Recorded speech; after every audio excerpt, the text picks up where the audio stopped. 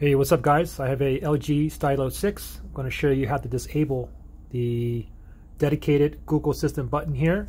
You can see it's on the bottom here.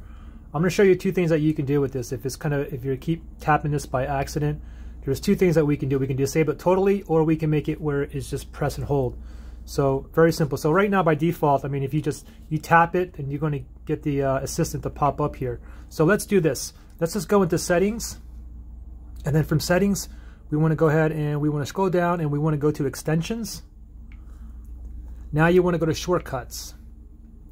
And now if you look at the very bottom here, we have two things that we can do. Okay, so right now, if this top one is checked, basically you just have to tap the dedicated Google Assistant button once and it's going to pop up. Okay, but let's disable that. We disable that and we turn on this one down here. Now this one we have to press and hold. So if we press and hold, how to make pizza,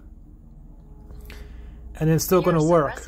Okay, and I prefer to leave it on that setting where I have to press and hold. However, if you just want to go ahead and disable it totally, just go ahead and make sure you have both of them unchecked. So if I uncheck both of them, it doesn't matter. If I tap it once, it's not going to work no more. If I press and hold, it's not going to work either. So this button here would be totally disabled. So pretty simple.